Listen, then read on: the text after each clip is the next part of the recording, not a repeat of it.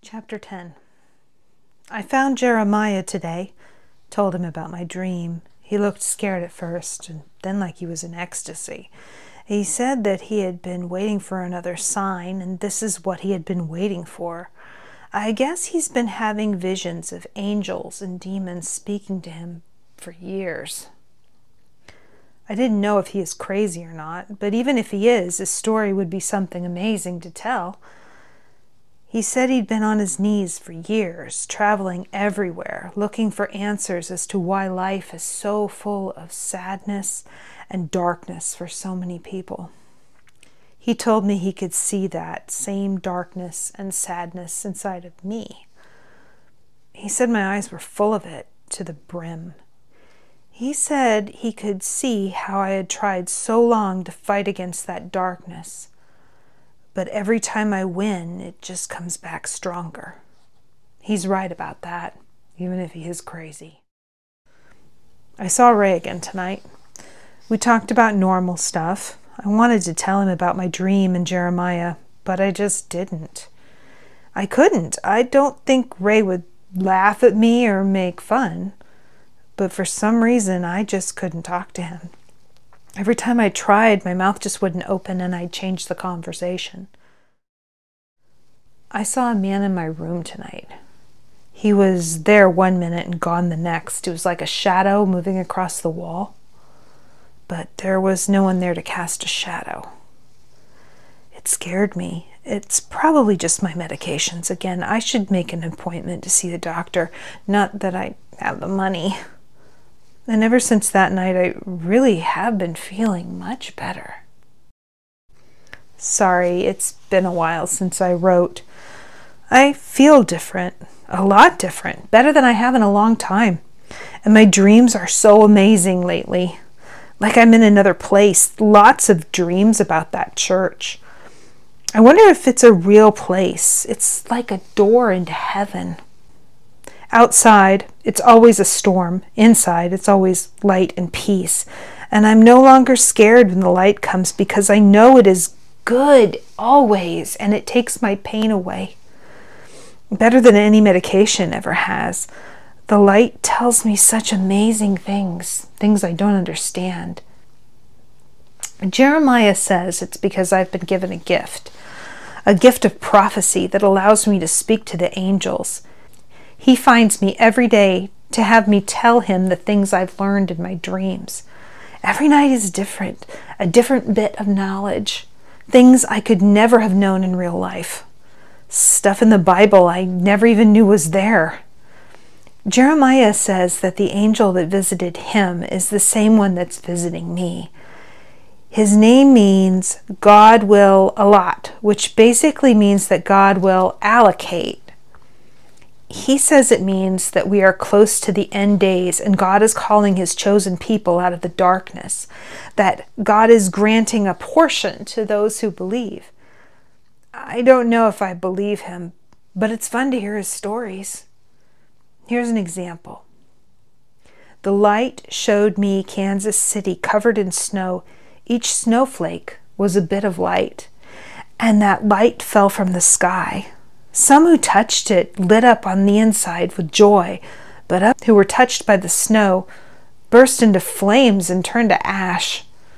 Jeremiah said that this means that God's Spirit is going to be poured out on the chosen in this city, and that the bad things in life will be burned up, leaving only the good.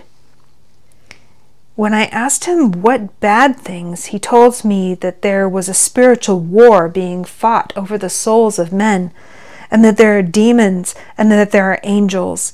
He says that the light I see in the church in my dreams is an angel, and the shadow that I see in my room is a demon. I saw it again tonight. It's out of the corner of my eye, hiding, just a little blacker than the darkness around it. But when I sleep, I know I'm safe. Sometimes I hope that Jeremiah is wrong, and the end times and this war between angels and demons is just things he's made up. But I can feel that he isn't wrong. What if there are things we cannot see, that we couldn't handle seeing? What if it's all so horrible and so terrifying that our human minds literally couldn't handle seeing all that is real? I can see the shadow man now in the corner. He's watching me. Jeremiah said to pray for angels to come and protect me if I saw it again. But I don't believe in that stuff. At least I used to not believe in that stuff, and now I'm not so sure. I still can't talk to Ray about this. I dreamt another dream, a little different than before. I was in my house, the one that I grew up in as a kid, and there was a stairway, the same stairway that I went up every night to go to bed, but for some reason in my dream I was scared of it. I looked over my shoulder because I saw a light. It was the light I knew from the church, and when I saw it, I lost my fear. I walked up the dark stairway. My feet were bare, the floor was cold. I remember because the dream is more vivid and stamped on my memory than any real-life memory I've ever had. The stair went on and on with rooms and hallways branching off at all these different landings. I kept trying to get to the top, where I see my friend, the light, but behind me I can hear that someone's following me. Their footsteps are just short of the rhythm of my own, mimicking me like an echo of my footsteps on the stairs. When I turn to look, no one's there. I know it's the shadow man lurking behind me and the thing that Jeremiah calls a demon. So I keep trying to reach the top where the light is, where I'm going to be safe. But when I get to the top, the stairs end at the ceiling. The footsteps behind me stop when I stop, but I know he's still there, lurking, just behind the corner at the next landing down. But I can't go any further. I take a step down the stair, and another, and another, but I don't hear the steps echoing behind me like they did when I went up. And then the light is gone, and I'm alone in the dark with the shadow man, and I'm terrified because I cannot see him, I cannot hear him, but I know he's there. Where's my friend the light? I cannot go up because there's nowhere to go.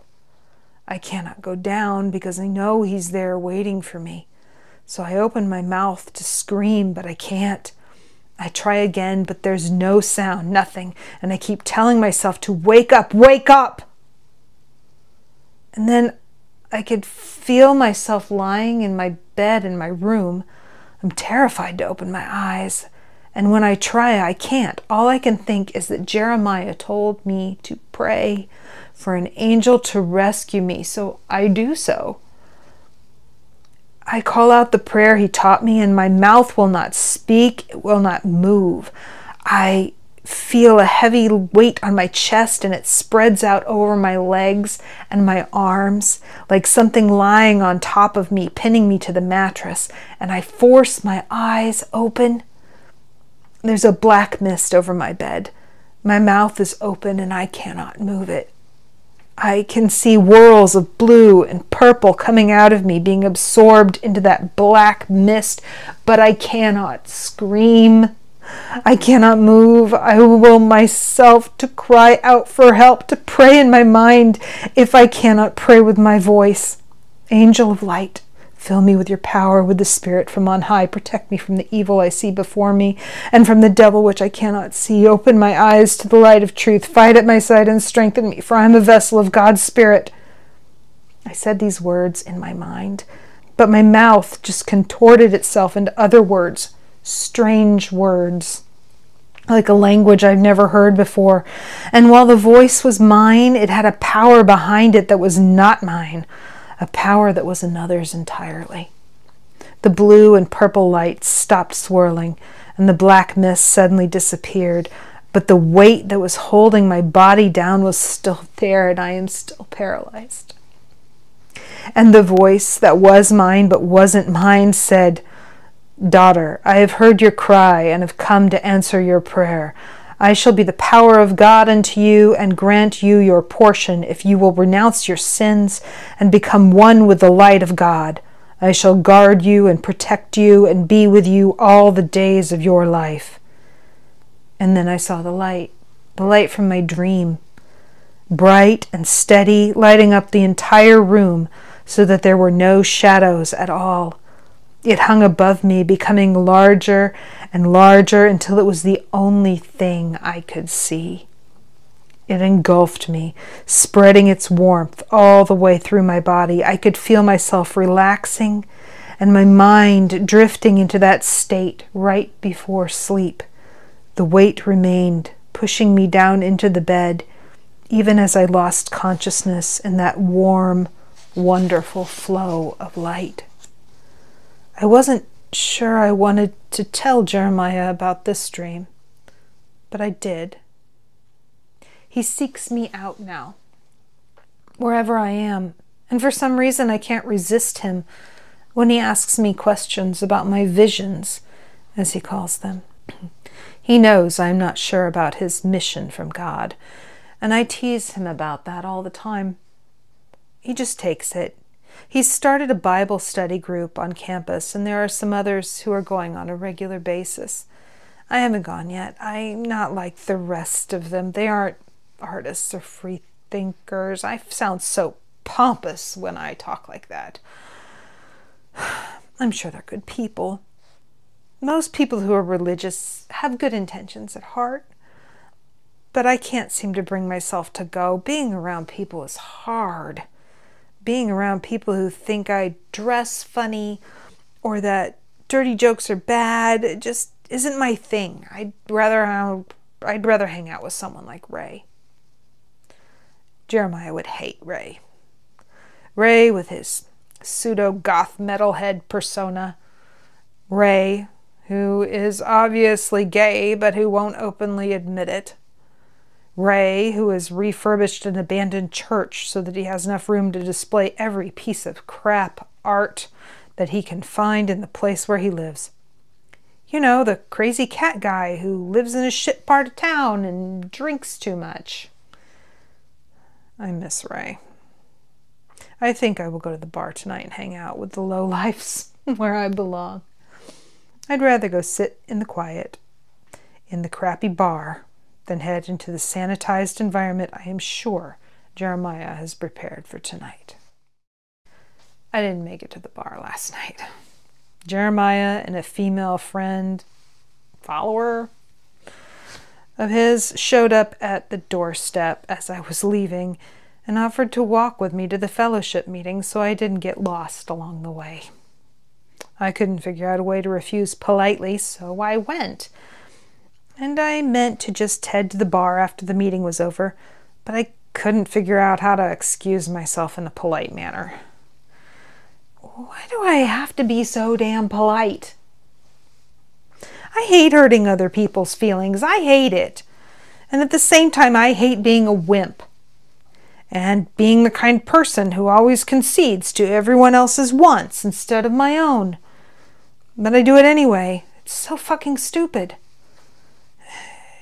It was like church, but smaller. And in some girl's apartment, I was a little wrong about my assumptions about the people who would be there. Some of them were like I said, but a couple were people who had pretty obvious problems. They were getting out of bad relationships, they were recovering addicts. I have been around enough of those to know them when I see them. But even if I hadn't seen it, they were totally open about their problems. No one tried to hide them at all, but they blamed their problems on demons and devils, which was a little outside of my comfort level. One girl looked emaciated, almost skeletal. She told me how she had been delivered from demons of anorexia, which were suicide spirits and hallucination demons working in tandem to kill her slowly. She was so sweet and so sincerely in pain. Another girl told me how Jeremiah had prayed for an angel to come and help her out of an abusive relationship with her boyfriend. The boyfriend had left 3 days ago and hadn't returned or called. She was enthralled by Jeremiah and tried to be as close to him as she could at every moment of the meeting. Another guy told me how he had been delivered from Leviathan, which apparently is a demon of alcoholism. And in another, drugs.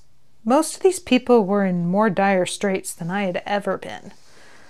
And yet, I still felt like an outsider. What's wrong with me?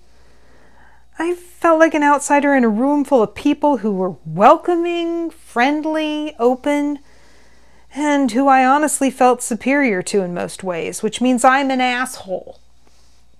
So I stayed. We sang some songs, mostly old folksy stuff I had learned in church back home, and even a kid song with silly hand motions. Jeremiah taught from the Bible about how God calls out his people, how God is all light and in him is no darkness at all, and how we need to free ourselves from our formal lives and be a new creation in the light of Christ. And then he taught this weird verse about how Paul asks God to free him from this dead body. He told us to imagine ourselves strapped to a dead, rotting corpse for all eternity. He said that this is what it is like in the real world, the spiritual plane that we cannot see with our eyes, but that the angels and demons existed in. When we give in to that original sin in our blood, it's like having a rotting corpse tied to us. It makes us stink to God and all that is good. He said that the only way to remove it is to give ourselves wholly to righteousness, to live outside the world, to free ourselves of earthly attachments. It was pretty gross imagery for a church. But no one else there seemed to mind. They just kept smiling with their eyes shining, looking at Jeremiah like he was Jesus Christ himself. I don't know why they don't see what I see. That he's just a weird guy with some weird ideas. But then again, maybe I should ask myself why I don't see what they see. Then he talked about the evils of pop culture, pornography, filth in music and television, specifically sex. He didn't seem at all concerned with violence. Why is it always that way? The same stuff I'd heard a million times in any of the churches I had attended as a kid. For some reason, they think if we don't look at it, we won't have bad thoughts. I never really got that. After all, didn't sin predate TV and mass media? Whatever. But then the really weird things started happening. Remember the other night when I prayed and all the weird words that weren't mine came out? Those people did that after the teaching. Jeremiah said he was moved by the Spirit to call upon people to speak in tongues, interpret, and prophesy. And they spoke like I did in the dream. Words that I'd never heard before flowed from their mouths like water. And it was their voice, but it wasn't their words. I don't remember the messages they spoke in English later. Mostly they just sounded like a parroting of what Jeremiah had just taught. But the sound of those words, not any language I had ever heard before. It was beautiful and terrifying. When I looked at Jeremiah, he looked at me like he knew what I knew. I had told him yesterday about the dream. He brought me here to show me this, to show me that I was the same as the rest, that I was one of his chosen he was supposed to lead, to bring light into the darkness, to fight evil in man's lives. It was like he was looking into my soul. I didn't want him to see what was there under the surface, the depression, the self-loathing, the feelings of superiority over him and the others who were there, even the stories I was working on that would fall into the category of sin in his worldview. I didn't want to give up who I was to be one of these warriors for the light. But I had hated who I was for as long as I can remember. Why would I want to stay as I was? A voice in my head said to me, Amanda, you could be happy here. You could live life just as these people do, free from worry, free of doubt, knowing what is right and what is wrong, knowing only the good and forsaking the evil. I could feel that warmth again from the light. I could feel all of the tension between who I was and who I wanted to be just fade away. The voice spoke again. Know that I have brought you here for a purpose, and that purpose is your highest good. Just let go. Let the darkness inside of you go. Let go of the demon within you. That scared me. That thought. That word. Demon. Darkness inside me. After that, I didn't want to be anywhere but there, surrounded by all those good people. I didn't want to go back to my apartment. I didn't want to go see Ray. I just wanted to stay there where the light was, because that darkness was starting to scare me. And the thought that it might be inside me was terrifying.